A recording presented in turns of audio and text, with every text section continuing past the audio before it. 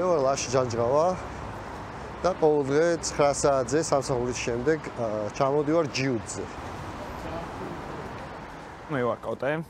ყოველდღე სამსახურის მერე 9 საათზე მივდივარ ჯიუტზე. ვარ პედიატრი, ვასწავლი უნივერსიტეტში. და რა ვიცი, ჩემი ყოველდღიურობის ნაწილი გახდა ჯიუტზე მისვლა.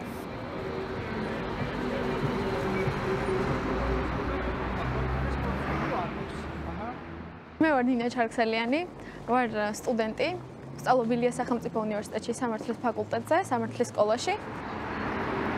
ჯიუტები ყოველდღე ვიკრიბებით საღამოს 9 საათზე პარლამენტის წინ, ვაპროტესტებთ იმ უსამართლობას, რასაც ყოველდღიურად ვაძლევთ და ძირითადად ხალხის უმეტესობა დუმილს ამჯობინებს ხოლმე და ჩვენ ვფიქრობთ, რომ დუმილი დანაშაული არის. ამიტომ გამოვდივართ და ესეთი სახით ვაპროტესტებთ.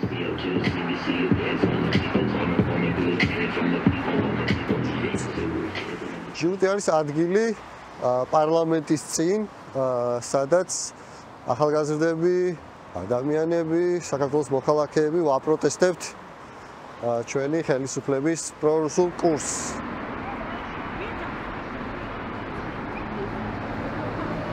მე შევაჯერეთ ესეთი მანიფესტი, რისთვის გამოვდივართ.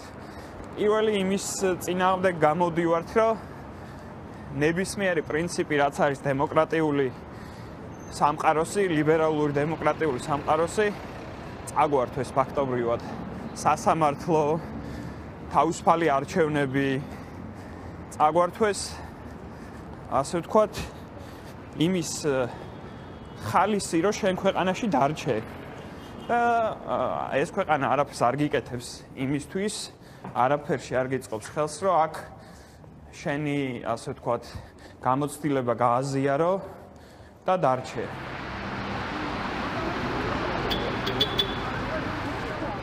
ჩვენი პროტესტის მთავარი მიზანი არის ის, რომ ყოველდღიურად შევახსენოთ ხალხს და საკუთარ ჩვენ ფოტოებს ვდებთ, როგორც იცი ყოველდღიურად და გვინდა რომ შევახსენოთ ხალხს, რომ ყოველდღე ჭირდება ამ პროცესის ჩართულობა.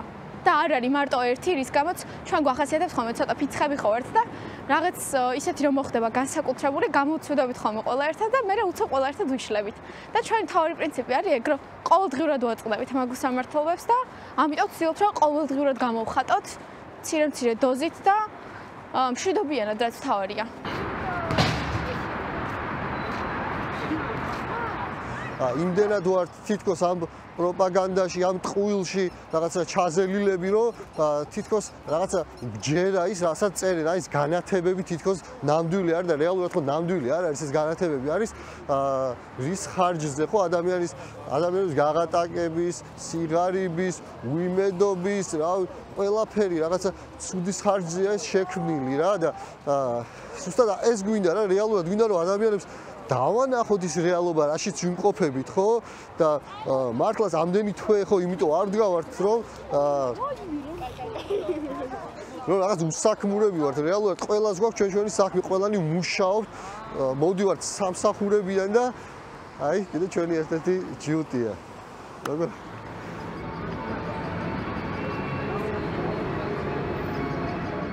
ჩვენთან თუ მოვა ადამიანი და ჩვენს, ასე ვთქვათ, დიალოგს შეესწრება, მიხვდება, რომ ნებისმიერს შეუძლია თავისი აზრი დააფიქსიროს და ნებისმიერს შეუძლია, რომ რაღაც საკითხზე თავისი ნედლი აზროვნება გამოხატოს, რა შვები? მოვალ.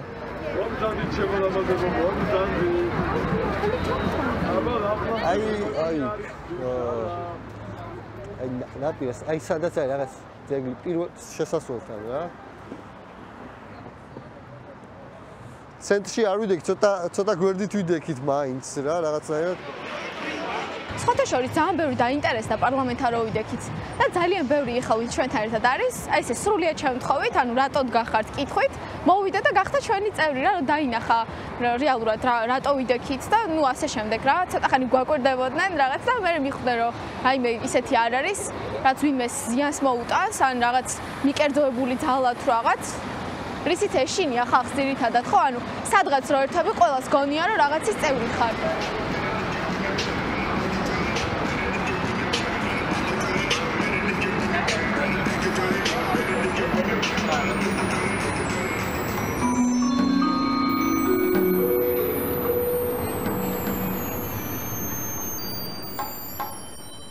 ანტიდასავლურმა განცხადებებმა ივანიშვილის ქონებაზე მკერდით გადაფარებულმა პოლიტიკოსებმა საბოლოოდ გააშიშვლეს საქართველოს სახელმწიფო სისტემის ყალბის სახე.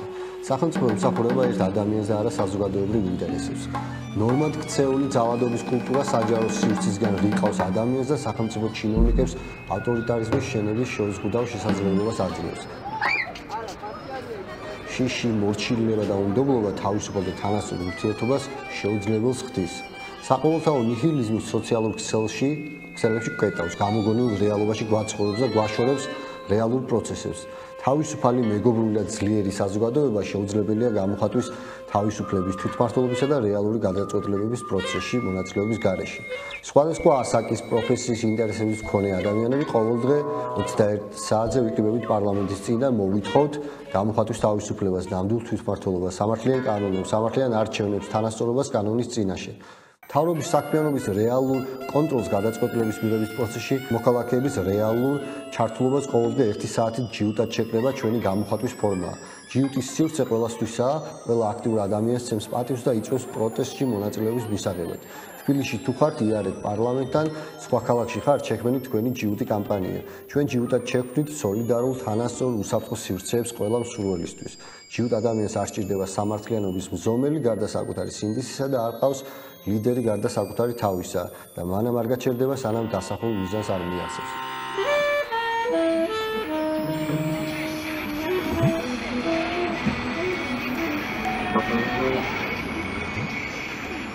ეს არის ჯიუტის მანიფესტი, რომელიც შევქმნით ჯიუტის დაარსებიდან ალბათ რამდენიმე თვის შემდეგ, რადგან თავიდან ჩვენი იქ დგომა მოიაზრებდა იმას, რომ გაიგო ჩვენ სასახლის ადამიანს მაშინ, როდესაც იქ მოვიდოდა და არ მიზნად ნახოდა.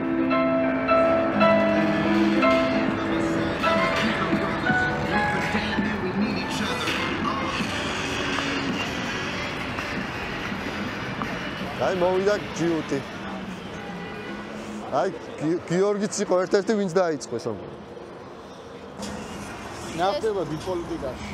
ნუ გვიერთდებიან პირველ რიგში თავიდან მეგობრები გვიერთდებოდნენ, ვინც უშუალოდ ხედავდა ჩვენი გადაზიარებული Facebook პროფილებიდან, რომ ეს ადამიანები იდგნენ, რატო იდგნენ, აინტერესებდათ, მოდიოდნენ და ბევრი დარჩა და ბევრი გახდა ჯიუტი, იმიტომ რომ რაღაც აინტერესო და რაღაც ახალი დაინახა ამბავში.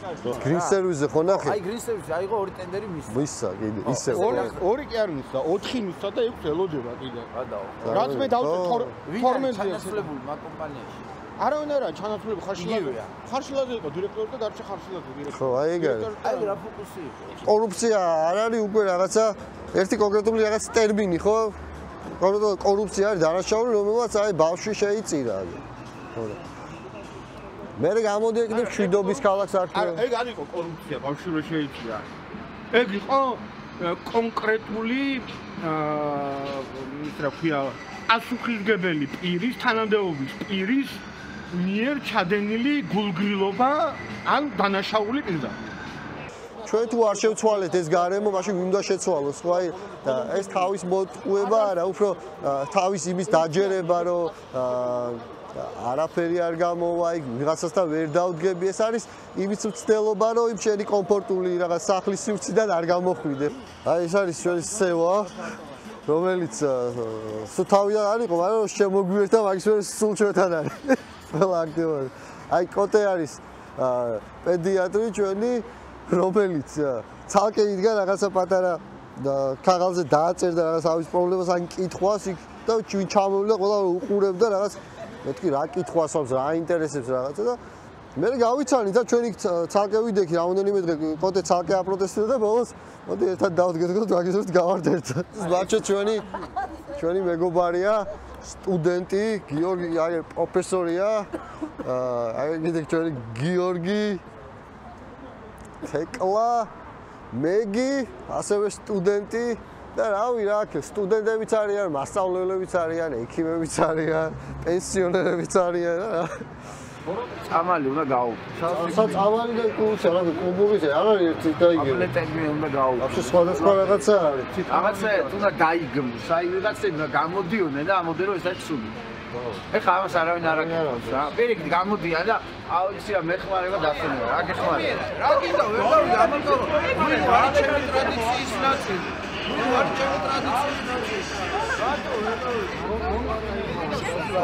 მოდი ფოტო გადავიდეთ, ესე მიდია. ვინა მოხსნეთ ამას პირველი ვინ ხარ? მოდი აბა. ყველანი ხარ? მაგრები ხართ რა. ასე გადავიღოთ ხოლმე აც კარგად ჩა. წავედი. წავედი. ლიტრობით ესვა. ახლა ლიტრაზე მეტი გქონდა, მაგრამ მომიწვინე. შაბათი.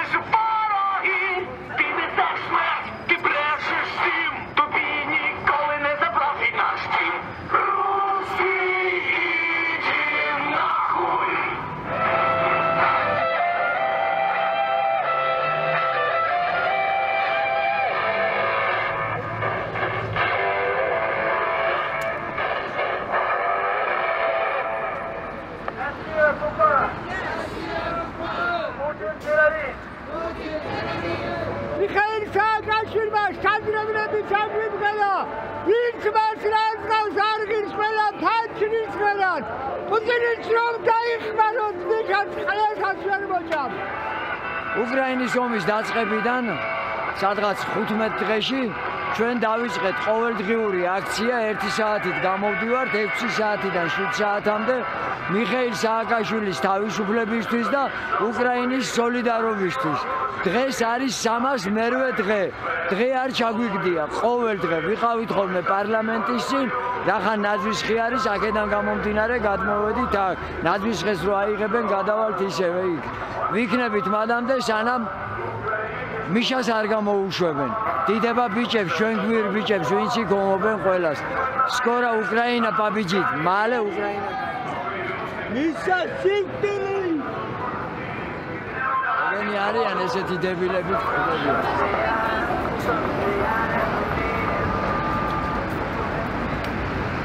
საღებავებით გარო.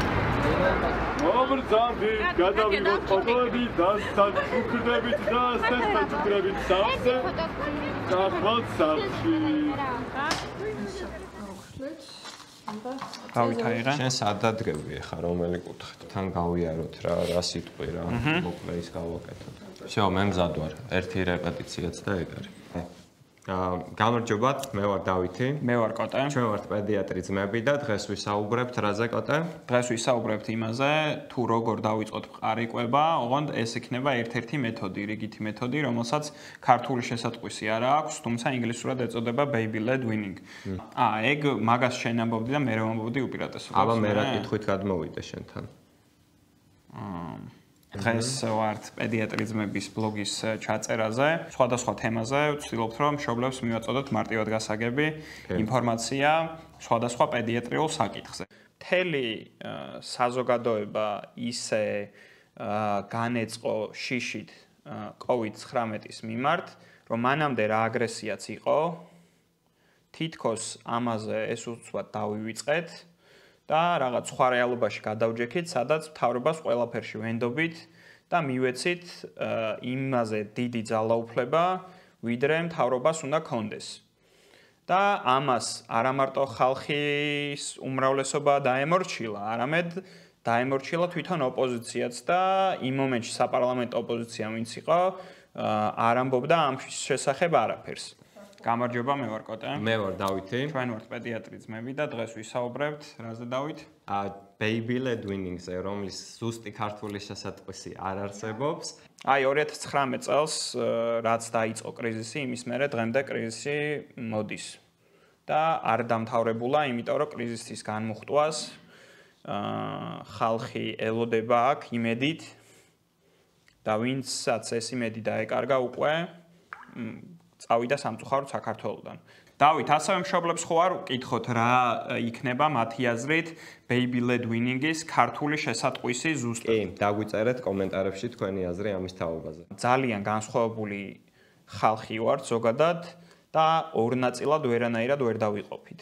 დავიყოფით უფრო მეტ ნაწილად და შესაბამისად უნდა მოვძებნოთ რაღაც ძირითადი საკითხები, რაზეც მოვრიგდებით ერთმანეთთან და ჩვენ გარშემო მაშინ არიან ჩვენი მეგობრები, ვინც ნაციონალური მოძრაობის წევრები არიან, მხარდამჭერები არიან და მაგალითად ჩვენთან რომ მოდიან, მერე მიდიან და პრეზიდენტის რეზიდენციასთან ათენებენ, არიან გირჩი სამომრჩევლები, არიან ლელო სამომრჩევლები, არიან სხვა პარტიების სამომრჩევლები და შესაბამისად, ამ ნიშნით დაყოფა უბრალოდ ეს არის მესიჯი, რომელიც მუშაობს. მადლობა.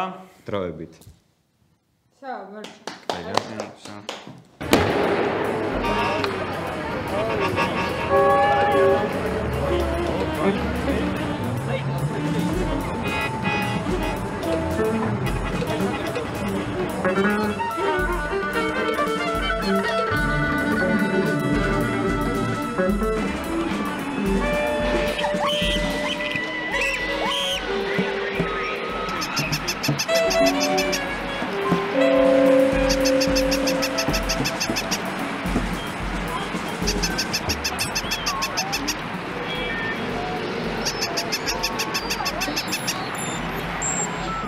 აპრილი, მაისი, ივნისი, ივლისი, აგვისტო, სექტემბერი, ოქტომბერი, ნოემბერი, დეკემბერი. მე-11 თვე შესრულდა, რაც ვიკრიბებით.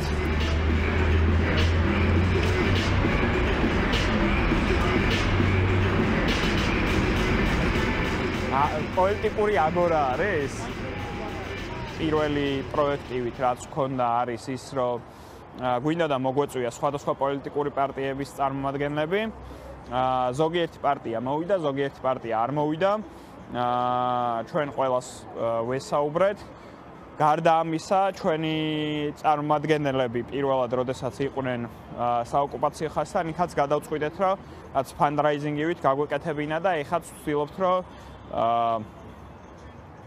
შევკრიბოთ გარკვეული თანხა, შაბათს გვექნება, ასე ვთქვათ, აქცია, სადაც შემოწირულობის სანაცვლოდ მიიღებს ხალხი გლინტვეინს. ეს აქცია გუშინელი ხო? გუშინაში. არათო, ფეხები მეყინება. არა, ესე მეცო ზუსტად. ფეხები მეყინება თო. განი მიეჩვია მე მგონი. მირიან ნაძვის ხეს რა უყვეს ბათუმში? რა უყვეს? რა უყვეს თო? გადაღონული მათ. და როკფელერის ის რო დაჯდა 160 და ეგ რო დაჯდა მილიონ რამდენი 800. თბილისიდან გადატანა დაჯდა მილიონ 800. რომ იბრუნდებით? ამოეკუნა. დროებით.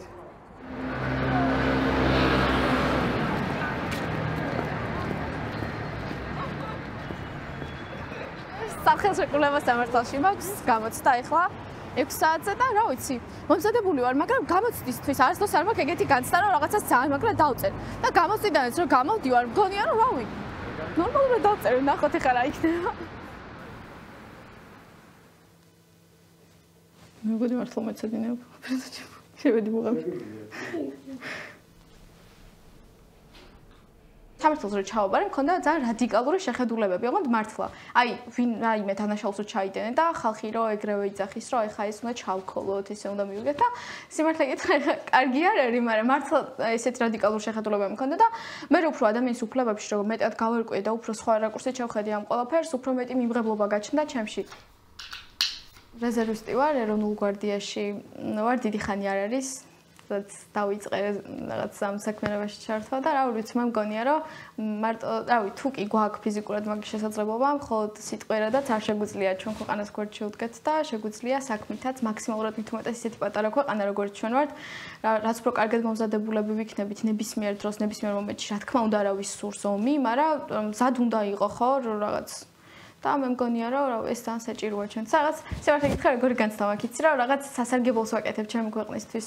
ეს დისციპლინა არის ხო რაღაც ჩარჩოებში ხო გსვამს თითქოს, მაგრამ არის საქმეები რაშიც გჭირდება დისციპლინა. ჯიუტზე რო დისციპლინა არ გქონდეს ყოველდღიურად 9 საათზე არ ვიკრიბებოდეთ, არ იქნება ხო, ანუ არაფერი არ იქნება.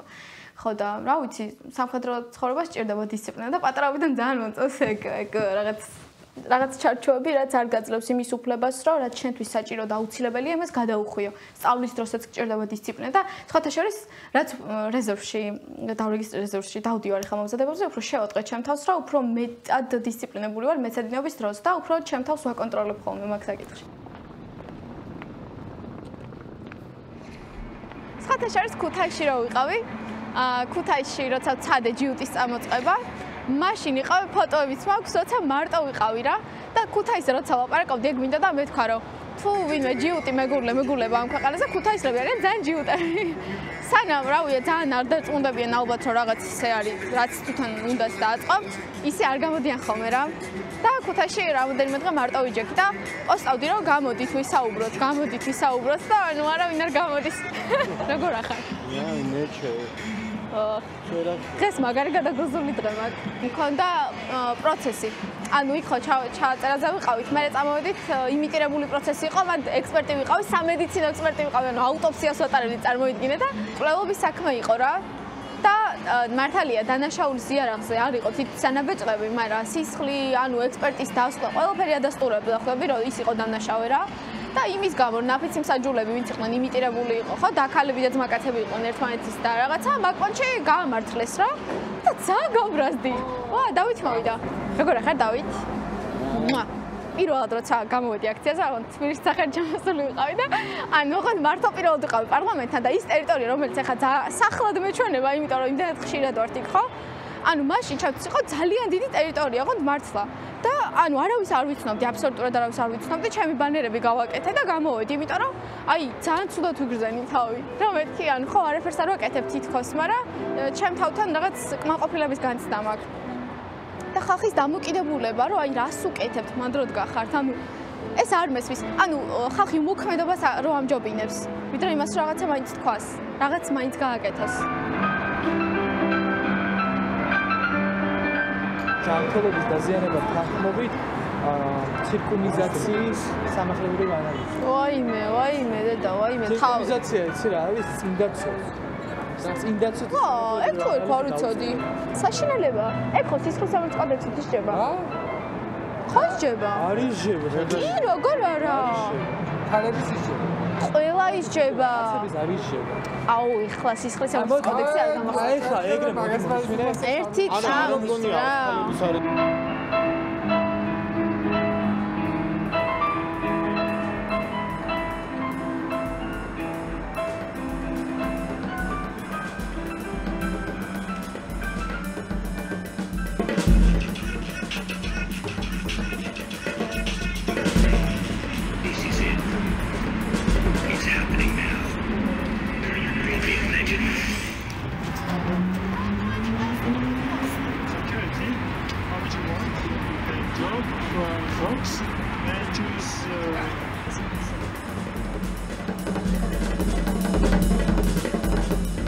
ხშირად ვფიქრობ ხოლმე მაგაზე, აი როგორ შეიძლება განვითარდეს მაგას ერთი წლის შემდეგ სად შეიძლება დავინახოთ ჯიუტი. ვფიქრობ, რომ განვითარებასთან ერთად ვფიქრობ, რომ ის სახელმწიფო მანქანები, რომლებიც მუშაობენ აქტივიზმის ჩაკვაზე, რა თქმა უნდა, ისე არ მუშაობენ, ხო? მან მთელი ჯგუფები მუშაობს, დაფინანსებული ჯგუფები, დაქირავებული ყავთ ისეთი ადამიანები, ვისაც შეუძლია, რომ ამ აქტივიზმის ჩაკვაში რაღაც თეორიულადაც და რაღაცნაირად მიაწოდოს ხმა და ნუ მთელი რესურსები არის ამას ჩადებული. ჩვენი ერთადერთი რესურსი ამ შემთხვევაში არის სინდისი და თვითორგანიზება.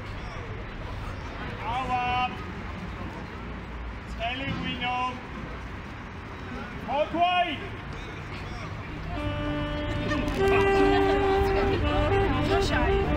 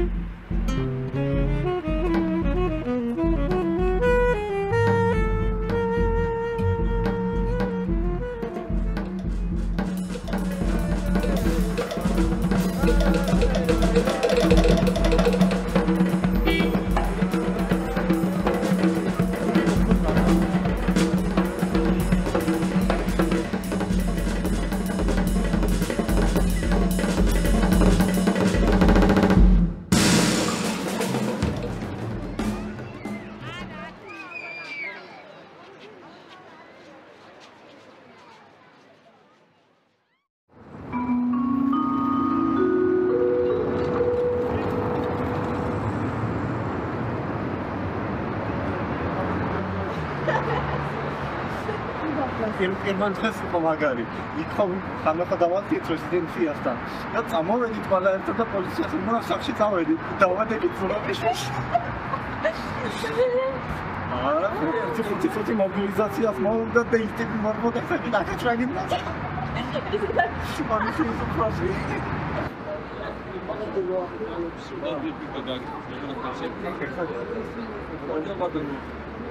ინდი ასკო ხო შეგვიძლია გადავიდეთ.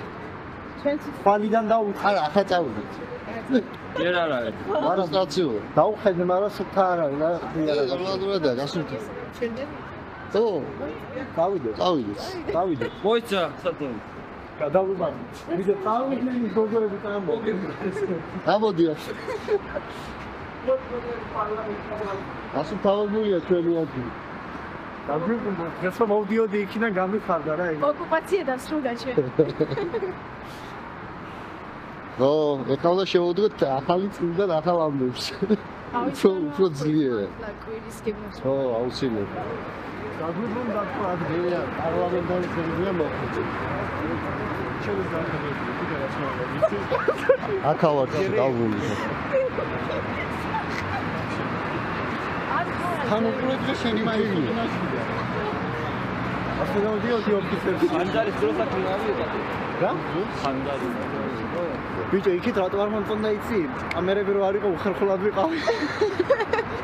აი, ამას ვხედავ უკვე ხვდები რომ გითვალთვალებენ, გისმენენ და რაღაც ავტორიტარიზმში რო ხარ. ყოველაში გძირდება. და ყველაფერთან ერთად ძალიან არაესთეტიკურია.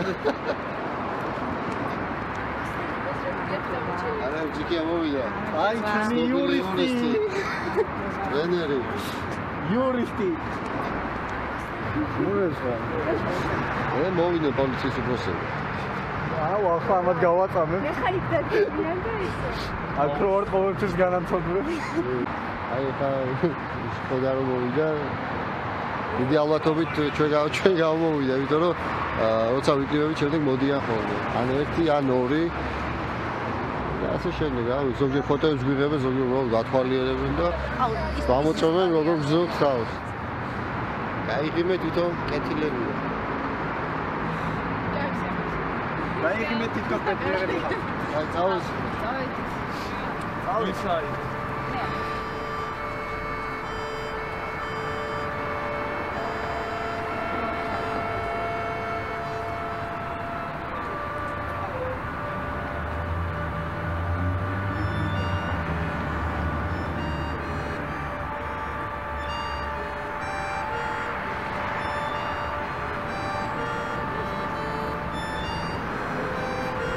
ეს არის ჩონჩი.